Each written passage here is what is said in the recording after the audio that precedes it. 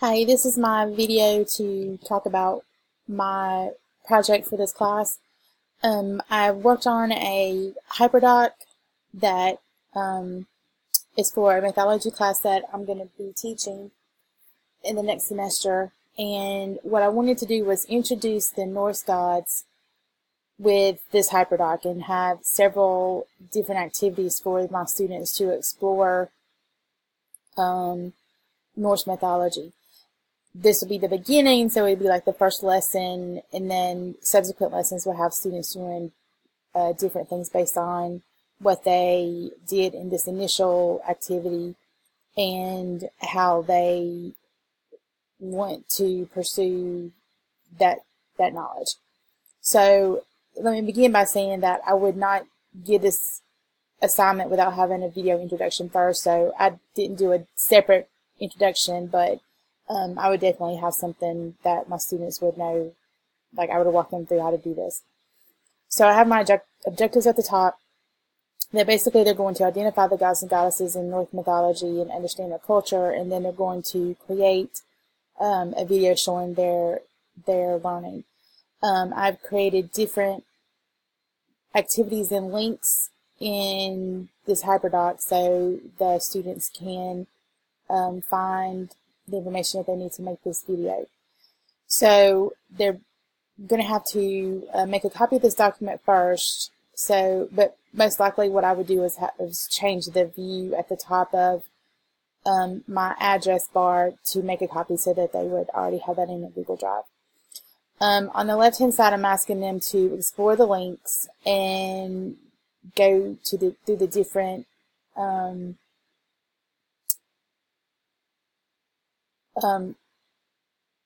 ways of looking at this information and these different genres, and then on the right hand side jot down some information that they find interesting. So I'd let them know that they're going to work with the bold stuff to begin with. So the first thing they would do is take this quiz, because it is I found this on YouTube while I was looking for something totally unrelated, and it gives a really good introduction of how, like, what the different Norse gods are. I'm not sure if I can get. Oh, there it is. Okay, so you answer 7 questions, and then at the end of you have 10 seconds to answer the question, and then they give you a score based on what you choose. And from there, you get to the end of the video and it tells you who you are, like which of the gods you are. And the cool thing about this video is that it ranks you as Odin or Thor or Loki or Balder, or I think the last one is Tyr. And it was just kind of fun. I was kind of thinking it'd be a really good introduction to who they are, so you might want to learn more about them. So like the guide I would be is Balder, and so if I'm interested in what the video said about Balder, I could definitely work on that. And Balder is like the coolest of the gods. He's, really smart, but he's also passionate about things that he does and stuff like that. So he's kind of fun. Anyway, I just thought this would be a really good introduction to who some of the major gods are in Norse mythology. This is coming off of a unit on Greek gods and goddesses and how the Romans changed the Greek gods and goddesses, and so now we're looking at a different part of the world with the Norse. And not a lot of people know about Norse mythology on purpose. They know a little bit from comic books or from the movies with Thor and Ragnarok and stuff like that, but not the true mythology. So this is always a really good unit that the kids like.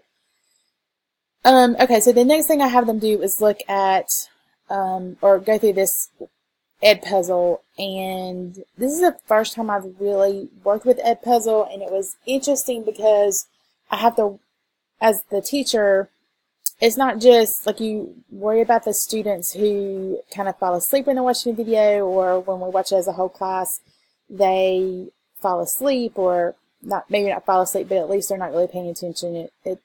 Snapchat's so much more important and fun than watching a video in class. So, but with Edpuzzle, as a teacher, you're going through, and if you can see the different areas where I have questions, and then I have audio. But the students, right, today I have it set so you can go through and look at what I'm doing, but when I would assign this to the students, I wouldn't have the skip going. So you can see that I have questions here. I can skip this just so I can, for demonstration purposes, show some of the questions I have. How the Romans influenced Norse mythology.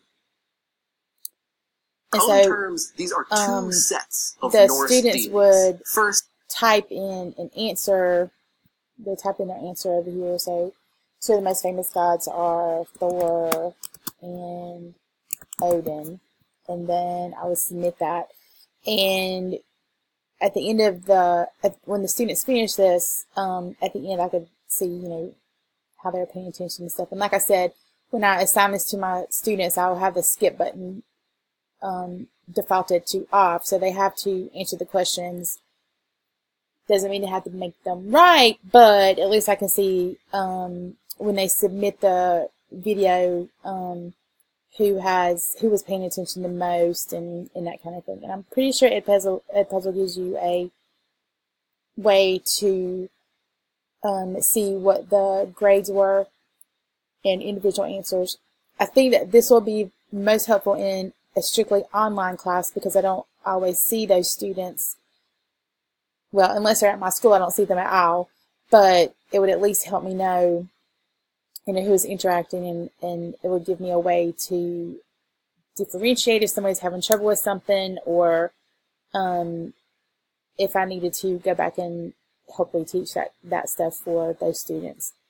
So here they can, you know, write something that they found interesting. Next part is a photo essay, and the photo essay is just, I just found it interesting because it gives lots of pictures and some tales and talking about the Norse mythology. It sounds like I say North, but I'm saying Norse before they start reading some stuff. So it gives them a way to visualize the different gods and goddesses that they're going to meet, mostly the gods. So they'll read through this, and then in this area write some things that they have learned. The next part is a slideshow that is filled with notes, and I probably need to go back and fix that, so I'll fix that slide real quick. Sorry about that. And then they'll play a Quizlet game, and this is just to learn the different names and terms that they'll need to know and they're going to come in contact with when they are reading the myths. I did find a couple of songs because several kids who are musically inclined, and I wanted them to see. This is an app for a project called Monday.com. This is what it looks like, and this is what it feels like. Okay, so I just wanted them to have some ways to see that mythology is in all of our lives, basically. And this composer is somebody I'm not really familiar with, but they have a song on YouTube, and it was interesting based on the goddess and the serpent.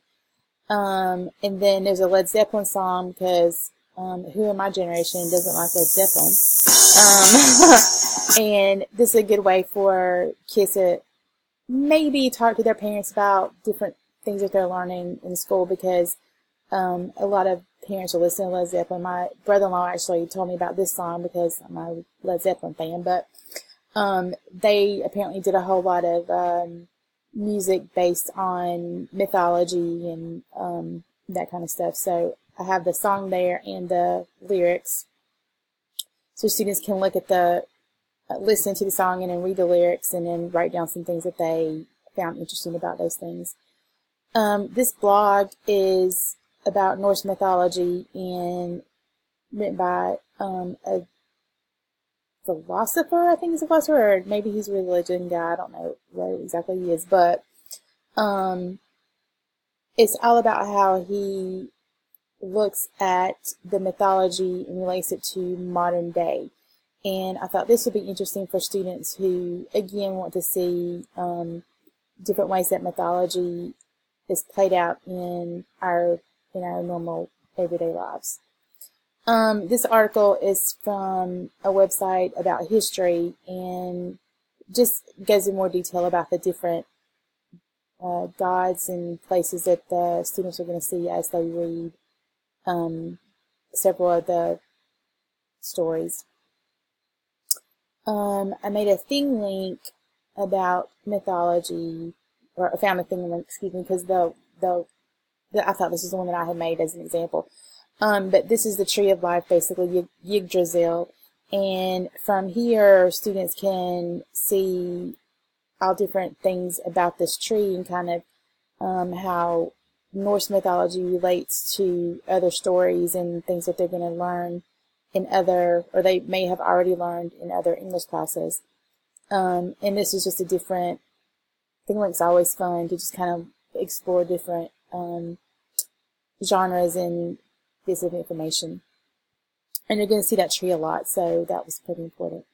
Then I want them to know a little bit about the religion of the Vikings. So we talk about Valhalla, and we talk about the tree of life, which is Yggdrasil.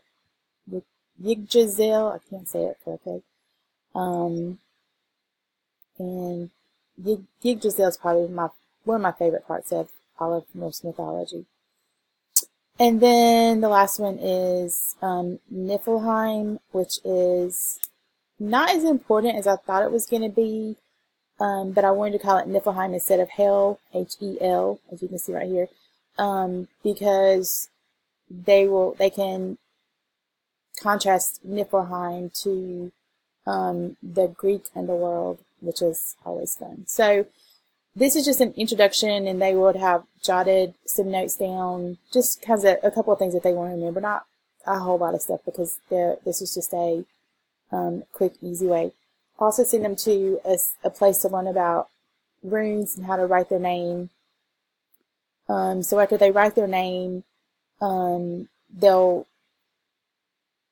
type their name in, and then the program or website will give them a picture like mine, and this is what my name will look like in a rune. So that's Stephanie.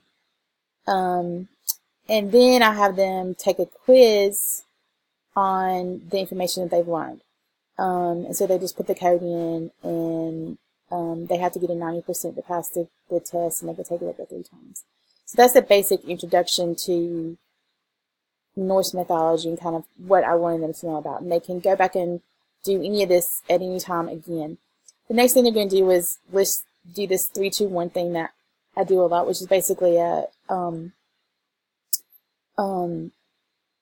exit ticket. So 3 things they learned, 2 connections they made, and a part they want to talk about more. The last part is making a video that they can either, it's a children's book basically, that introduces Norse mythology or compares Norse and Greek mythology. So they're going to take some time to look at my example here and then plan out each slide. So they had to have 8 slides, and I tell them they had to add some seconds when they talk about the when they go into the Adobe Spark. And then I have several different checks. So the one check is just me looking at their notes they take over here, and then another one is the quizzes, and then they're gonna share this document with me so I can see their exit ticket, and then they're gonna talk to me about their draft on this side, their notes on this side, and then so I tell them here to make sure that they email me that link, and then the last thing they're going to do is write a blog post so they can show me that stuff. They're going to turn their video into a Padlet, which is right here, and also their video will be on the Padlet, and then their link to their blog reflection will be as a comment underneath that. So we're going to use Adobe Spark. This is a video creation that I found that I really enjoyed, and it's pretty easy. So that is my project, and I hope you enjoy it.